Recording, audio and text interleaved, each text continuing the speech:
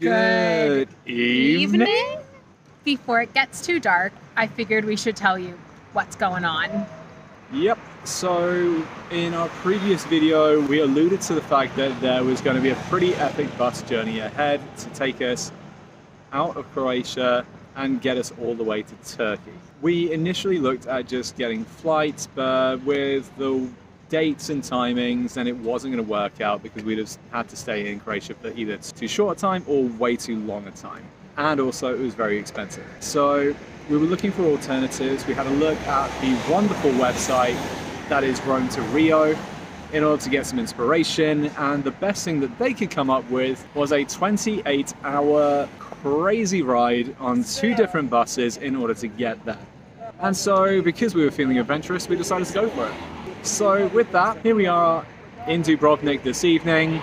From there, we are getting one bus, which is going to take us through multiple border crossings. So we are going to go from Croatia, through Montenegro, Albania, and then into North Macedonia, as it is now called, to a place called Tetovo, which is just outside Skopje, which is the Macedonian capital. And then from there, we have hopefully about a 4.5-hour layover before we then get our next bus, which then takes us from North Macedonia through Greece into Turkey, and finally arriving in Istanbul in the small hours 2 days from now. Now, we have never taken a bus journey this long.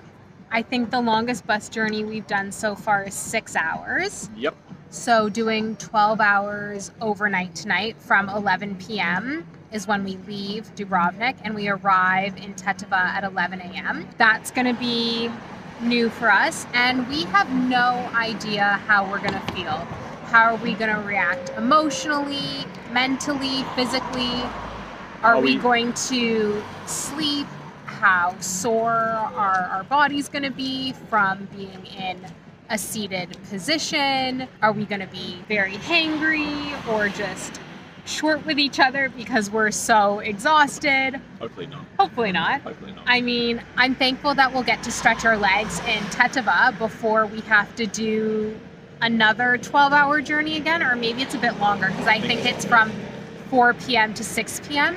But basically we figured that we would document the process so you can see what it's like and decide if you want to take a long bus journey and save some money, or if it's not worth it to you. And we'll let you know how we feel at the end.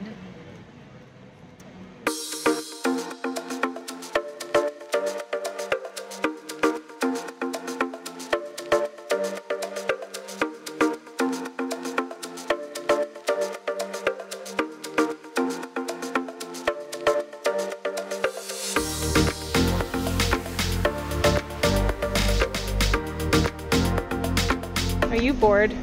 Yes, and I'm also trying to get the energy out, so I actually feel like sleeping on this overnight bus because I just don't think it's going to be comfortable in the least. So anything I can do to get myself exhausted is something I'm willing to try. How about you? How are you doing? I'm also bored, but unlike you, I'm just like chilling. We got kicked out of the waiting area because they close at 10, but our bus doesn't leave till 11. Actually, we got kicked out of the waiting area like 5 to 10 minutes before 10 when they tried to lock the doors while we were still in there because they didn't realize we were in there. Yeah, that was nice of them. But yeah, as things stand, we still have 45 minutes to wait until the bus departs. So this is going to be a fun 45 minutes. Okay, so we just had to get off the bus and show our passports. They got stamped and then we walked across the border and we've got back on the bus. So I think that means we're now in Montenegro. So it turns out what we thought was the border crossing wasn't a border crossing, it was just leaving Croatia. We've now just gone past the actual border crossing and are officially in Montenegro. What, an hour and a half after we first went through the initial checkpoint. So that's fun. Hopefully we can get some sleep now. I think we're crossing into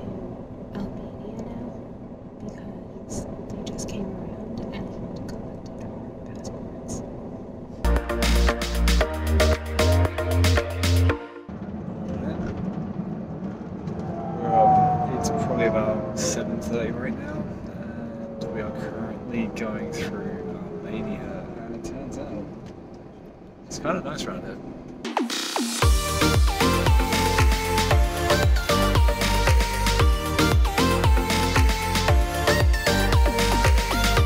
We are currently at a rest stop in Albania, but we thought we would summarize our experience so far. Yeah, so everything went pretty smoothly when we were in Croatia. The bus arrived like way ahead of time. We boarded, there seemingly wasn't any problem or anything like that. So we decided to try and see if we can get a little bit of rest in. So we started sleeping, and the bus set off about 11ish, and then about an hour later we were woken up and we were at some sort of checkpoint or border crossing, seemingly. That was going into Montenegro. Yep. So we all filed off the bus and they checked our passports, and then you walk through and then the bus pulls through, and then we just had to wait for like an hour or an hour and a half and no explanation.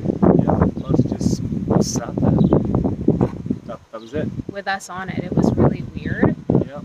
After that, when we finally started going, we thought, okay, we're on the move. And then like 2 minutes later, we were at another seemingly border crossing and we had to get off, show our passports, walk through. Then the bus came through and then we got back on, but this time the bus did set off. So I feel like maybe it was like some kind of neutral zone or something like that between the Croatian border and the Montenegrin border. But like the second time we went through that, we were actually in Montenegro. And then I'd say like maybe 2 hours later, we arrived to the Albanian border. And there we didn't get off the bus at all.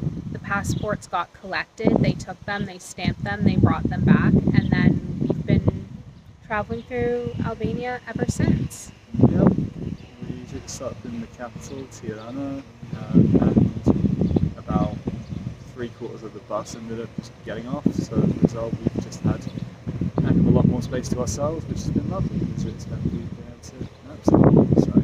Yeah, I feel like it wasn't so bad. I actually dozed probably from the time we got on the bus at 11 until like 6:30 this morning. Not good quality sleep, but I've dozed on and off, so I don't feel too bad right now. Same, I could feel a lot worse, but at the same time it would have been nice to have had completely uninterrupted night's sleep, but you know, in situations like this then needs must, I suppose. But I think the thing that's taken me the most by surprise so far is just how nice the sun is. Yeah, it's nice that it's daylight and we're able to look out the window now. So we are going to continue through Albania once we're all back on the bus, and then into North Macedonia.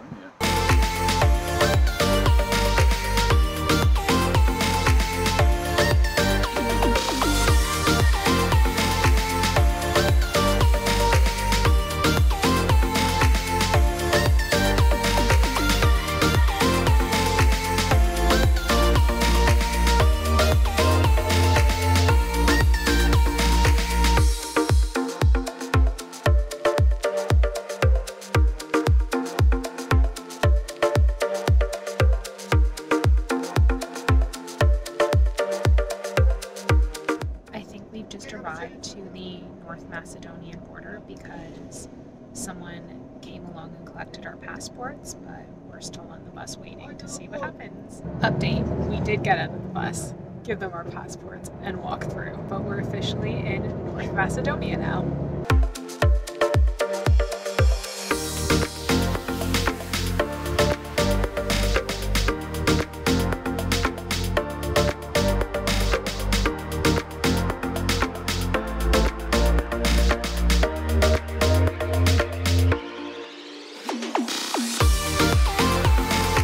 Have officially arrived in Tetovo, North Macedonia. How you feeling, Bubs? Pretty bushed. Still coming down from feeling slightly car sick because there were a lot of winding mountain roads and they were especially bumpy. But relieved to be here and excited to get my first coffee of the day, which is definitely overdue. I too am feeling absolutely exhausted. It started to really hit me on the last hour of that bus ride, and the car sickness really affected me too, which I've never experienced, but I'm also excited for coffee, so let's get going.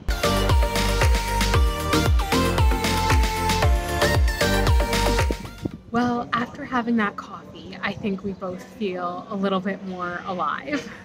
Most definitely, but there is still one piece missing in the puzzle, which is to eat, because we still haven't eaten breakfast yet. So we're going to rectify that right now, and then hopefully the bus should be along within the next half an hour, so the information person said. And this time we're going on a different company. It's called Alpar Istanbul. And you told me we have a few border crossings? Yeah, so based on what I've read, and I think we are going across Macedonia into Greece and then onto Turkey, so yeah. We'll keep you updated.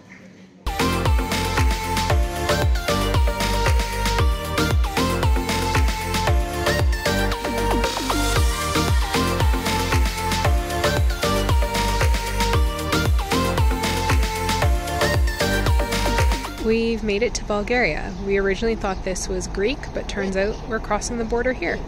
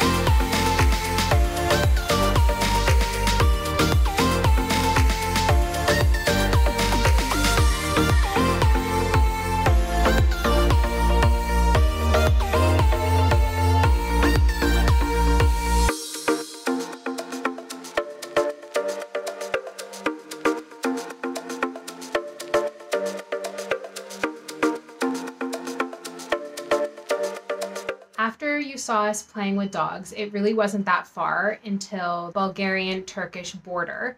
For some reason, we seemed to have to wait to get out of Bulgaria. Like there were a really long time. Yeah, there were two buses in front of us, and we just sat there. But then that was easy. We walked through passport control. Mm-hmm. And then when we got to the Turkish side, we actually had to get off the bus and take all of our bags. So the bus was completely empty and devoid of luggage. And we had to go through passport control and go through an x-ray machine. And then we loaded our stuff back up on the bus. Yep. And that was it until we got to the bus station in Turkey. I think that happened at like 3 a.m. So we were absolutely exhausted and just trying to doze and sleep on the bus. Yep, but now we are officially at our hotel room in Istanbul. So our Turkish part of the adventure officially begins. Yeah, it's huge here. Yeah. And you did a really good job of navigating us here, because the bus station that we arrived at was kind of far out of the city. So then we took a metro and then just walked a little bit, but actually it seems like it's a pretty good location. It was an easy walk. Yeah, it seems pretty decent, and it seems to be, like, for a absolutely huge city, it seems to be pretty well connected as well. So looking forward to exploring the rest of it. Yeah, so what do you think of bus travel? Would you do a night again? Was 2 nights okay? What do you think of it all? I mean, we've already got a few lined up in terms of overnights. So we have no choice. Yes, but one every now and then I think I could deal with. 2 in a row felt pretty brutal. Like mentally or on your body or what? Bit of both, yeah. Like, you know that kind of plane sensation when your feet swell up and you get gigantic cankles? I've basically had that for at least the last 24 hours and it's not been pleasant. And so, yeah, like for this first day, then also just going to be completely running on fumes. So, yeah. Yeah, and I feel like we purposely dehydrated ourselves so that we wouldn't have to go to the washroom as much. Yeah, because often it's paid washrooms all over the place as well, so that didn't really help things. So I think I would do it again, like not every night or anything like that. But like if someone told me, oh, in 2 weeks time when you're done with Turkey, you have to take a 2-day bus to Jordan, which PS we're not doing that. No. But I think that I could do it. Like it was not easy on sleep, but then again, I also was able to doze way better than I expected. Me too. And okay, my bum would occasionally go numb or like I'd be moving around a little bit, but I think that I had very low expectations going into it. So for me, it wasn't as bad as it seemed. Yeah. Anyway, what would you do? Would you take a bus for 48 hours to go between countries if it would save you a lot of money and be on the dates that you wanted it to be? Feel free to comment on our videos below. We're going to take a little bit of a break before we then officially start exploring Istanbul, which will be coming up in another video. So until the next time, take care. And keep smiling.